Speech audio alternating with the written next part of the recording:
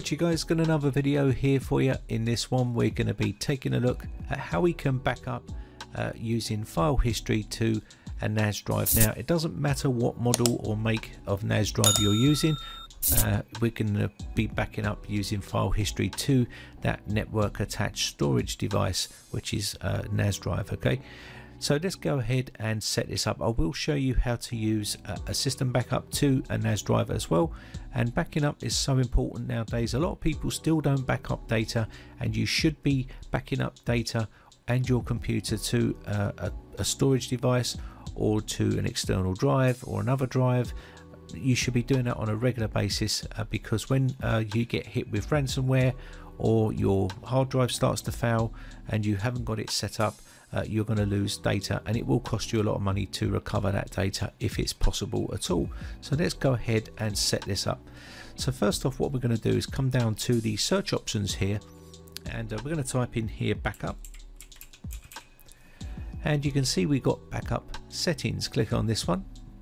This will open up the backup options here, and you can see here backup using file history. What we want to do is come down to where it says more options, click on this one, and now we want to go to where it says see advanced settings. So click on this one here. This will open up this pane here, which is file history, and you can see it's grayed out at the moment, and that's because we haven't got it set up and it's not turned on. But don't worry about it, I'll show you how to set this up. So you can see here select a network location, so that's what we're going to do. I'm going to go inside here, and you can see here show all network locations. So click on this and you should start to see stuff populate inside here, and these are your network attached storage devices here.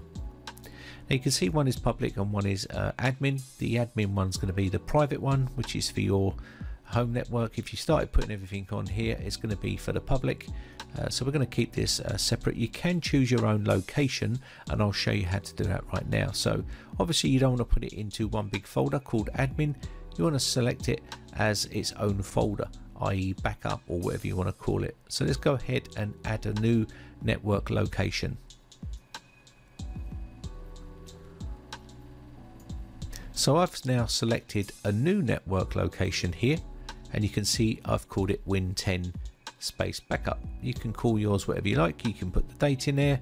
You can do pretty much anything you like here. So we're going to be using this one here, and what we're going to do is click OK. Now you can see copy files to, and it says this location here, and it's at this stage we need to turn on our file history. So turn on file history, and this will then start the process of backing up. So now you can see file history is saving copies of your files for the first time, and that will start to work away, and it may take a bit of time for it to do so, and it will start copying data across to this location here. So let's take a look at the location here. So I'm just going to quickly drop this down, and we can go back here and let this populate here. Now inside here, if we look at the more options here, we can now see that it's now changed. We can see total space, and it's selected this location, and you can see it's backing up your data, and you can hit the backup now. This is where you can set up your backup my files every hour. You can see you can select this to whatever you want, every 10 minutes, every 30 minutes, daily, or whatever you want to do here. Keep my backups, and this is forever, or you can choose for 1 year, 2 years, 9 months, until space is needed, and you can set this up to whatever you like here. You can add in more backup folders inside this location by clicking on add a folder, and anything that you want to remove, you can remove it from here, and you can see it's going to start to back up a lot of stuff inside here. Now any stuff that you don't want, say for instance you don't want to back up say your movies folder, or you don't want to back up your TV shows or anything like that, you can remove those from the list, and it will stop copying that stuff across. So if you just want your bare essentials going across, you can do so by doing that. You can just remove whatever you like here and it will stop backing all that stuff up. Okay, and we can remove a lot of this stuff because I don't want to send a lot of this stuff across. So your save games, I'm not too bothered about that.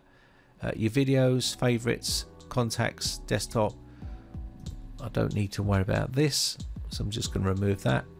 And you can go ahead and set yours up to how you like it. Okay, so I'm just going to remove that as well, and there we go. So depending on how you want to set this up, you can set it up. And once you've got this all set up, this will do the backups on a regular basis to what you set it up to. You can add other folders inside here as well, and it's a great way to do that. Now you can also exclude folders as well by clicking on the exclude part here, and you can also back up using a different drive by stop using this drive, and it will stop the process altogether. Okay, and if we look in the location, you'll see it will start to back up to that location. So let me get that location open here so you can see it. So here we go, it's now starting to back up already, and it's starting to go into this location here, as you can see. If you go in here, you can see data, and it will give you some information about what it's backing up. So I've stopped some of this already, so it will stop backing up data for those locations, but it will start copying that stuff across. Okay, now obviously if you do want to stop this at any time, you can do, like I've said, you can just stop using this drive, and it'll say sorry, this doesn't work, error code. So I'm getting an error code there, so let me just come out of this and reopen it again. So I'm just going to go into backup settings here. Now to cancel your backup, just automatically back up my files, turn this off, and then go into more options. Once you're inside here, you'll see we still got it set up. You need to turn off the file history from here first. So once that's turned off, you'll be able to stop the backup process. So go back into here, now stop using this drive, and there you go. So you'll get an error if you try to stop it before you've turned off file history, but you can see here now, if we go back into settings by typing backup, open this up, you will see that all the information is now removed, and you would have to go through and set this up as if you were starting from scratch again. So everything has been stopped. Okay, and that's pretty much it. This video has been brought to you by 0 and 9. Use the discount code to get your cheap copy of Windows 10 Pro. You can use the promotion code Brian-W for Windows 10 Professional OEM key and get a discount, and get that for $12.79. If you're interested in Microsoft Office 2016 Professional plus retail key, you can use the promotion code Brian-M, and you can get a reduced price on that as well by using that coupon code. Links in the video description. So that's how you start a backup using file history to a NAS drive, and that's how you can disable it and turn it back off.